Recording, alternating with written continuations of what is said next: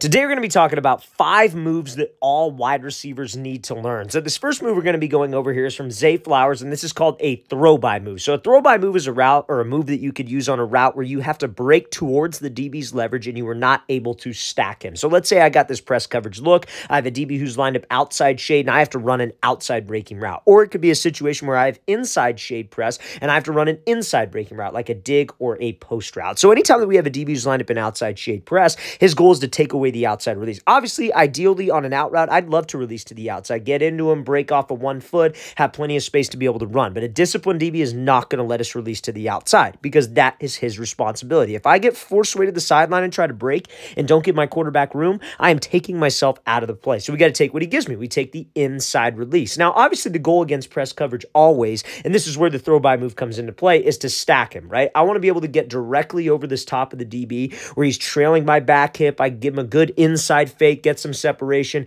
and have room to run out. But what if I can't do that? What if the DB plays it well? What if he's faster than me and he's right on my hip? That is when this throw-by move comes into play. So a throw-by move is where you would take your inside hand and you were going to put it on the back of this DB's shoulder or the back of his hip.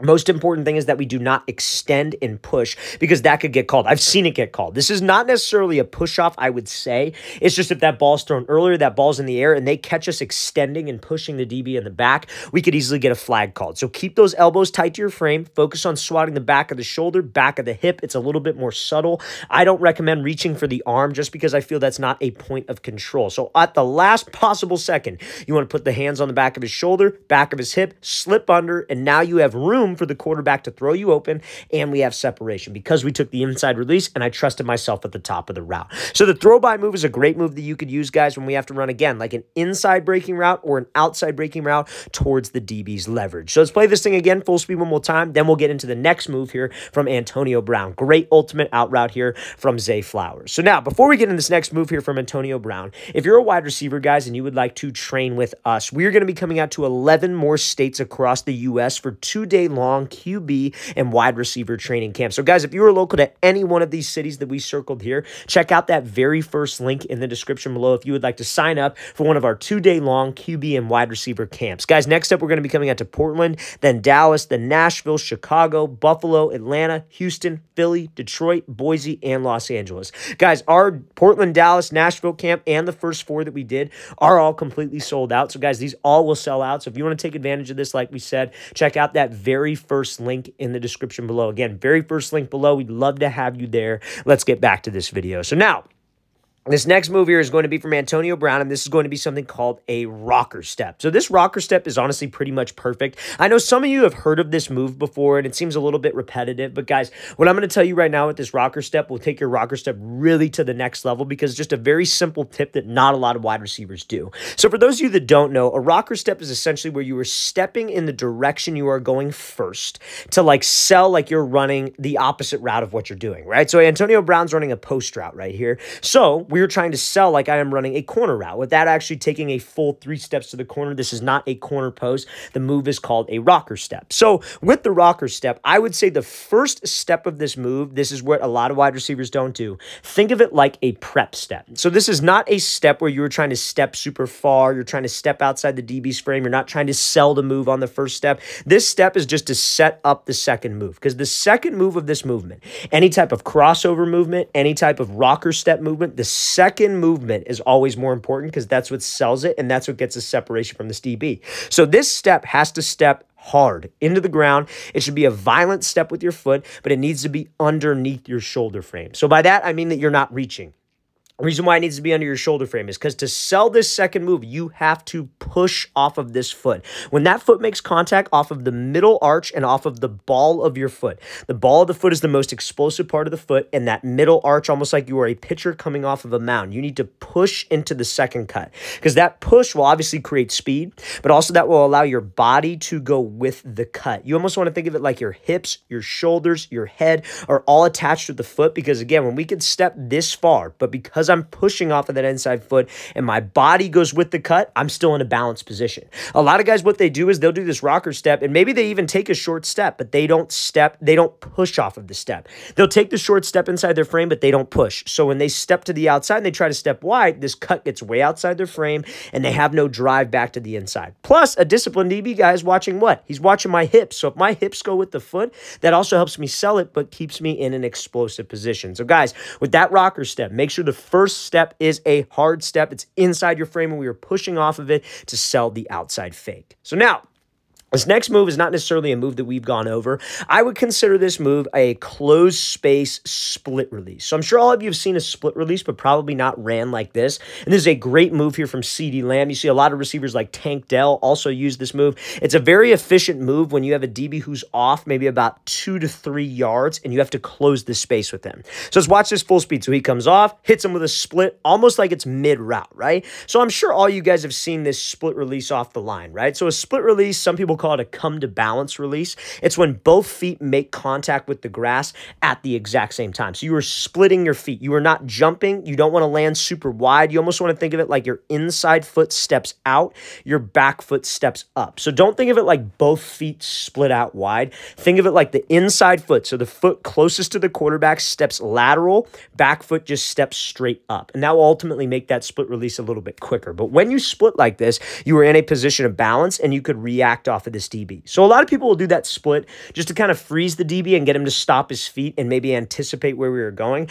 And that is completely fine. But also off the line of scrimmage, this split allows us to react off of a DB. Like let's say, for example, we do this split release because both feet are in the grass, because my feet are not crazy wide. They're a little wide, but because they're about shoulder width apart, I could react to wherever this DB goes. So the DB jumps to the inside. Okay, cool. I could go to the outside. DB jumps to the outside. Okay, cool. I could go to the inside because I'm in a position where I could push off my outside foot or push off my inside foot. But again, it's almost like a hesitation move. So how are we able to do this, right?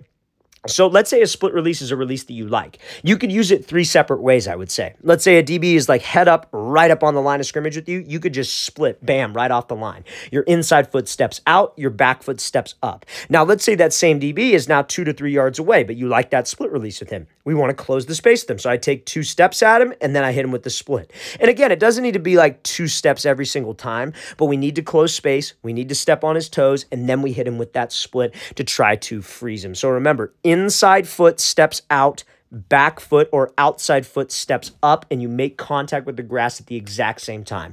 How quickly can both feet hit the grass? A lot of people try to do this release slow because they think it's a hesitation move. It is a hesitation move, but it's a quick hesitation, okay? So guys, inside foot goes out, back foot or outside foot goes straight up. So now, next move we're going to be discussing here is also from CeeDee Lamb, and this is a move that I recommend, or a route that I recommend you learn, because honestly, it's an unguardable route if you run it correctly, and this is a great move to use if you have to run a choice route. So if you're out of the slot, and let's say you have the option, okay, I could run a choice route, or maybe it's just like kind of one of those like get open routes where you got a one-on-one matchup and they're just trusting you to get open, quarterback's hitting you with the ball, whatever. This route is considered something called a jerk route, but you could also think of this like a choice, but it's a great route to add to your tool belt because if you're in high school, they're going to ask you to run this route at the collegiate level, and if you haven't been asked to run an option route, I guarantee you will. So let's watch what CeeDee Lamb does here. So it builds off of a whip route, but there's a little bit of tempo to it, right? So CeeDee Lamb here, so a whip route is what, guys? Where you sell like you're running a drag or a slant,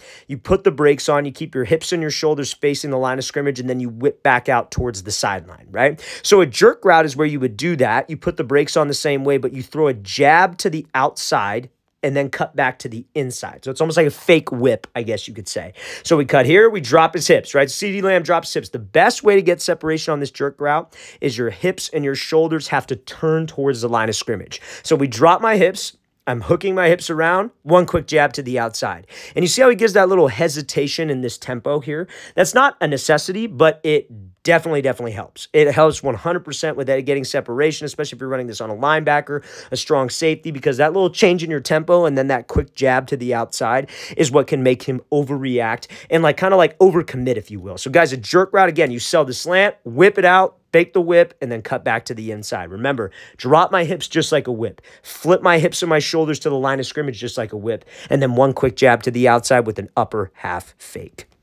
So now, next move here is going to be from Devontae Adams, and this is something called an open field crossover. So this is very, very similar to a rocker step, but you guys got to know the different terminology, right? Like, so like an open field crossover is where like, I would say it's within like 5 to 6 yards. A crossover, just like a regular crossover, is where it's like right off the line of scrimmage. And then a rocker step is like top of the break, 10 yards downfield on routes like a post, a corner, an out route, or an in route. But an open field crossover is, again, like he's got like this little option route, and he just hits him with a quick 1-2. So let's play this full speed, then we'll break it down. So Adams comes up, hits him with a 1-2, gets that DB to jump, ball is thrown. Now again, should he have caught this? Probably, I would say. A lot of people love to have Adams back and say, oh, the throw was behind. And it was behind, but like as a receiver, you got to challenge yourself. Like, hey, it hits your hands, you got to catch the ball. But we're focused on the move because this is a great move, right? So now, same idea with the open field crossover.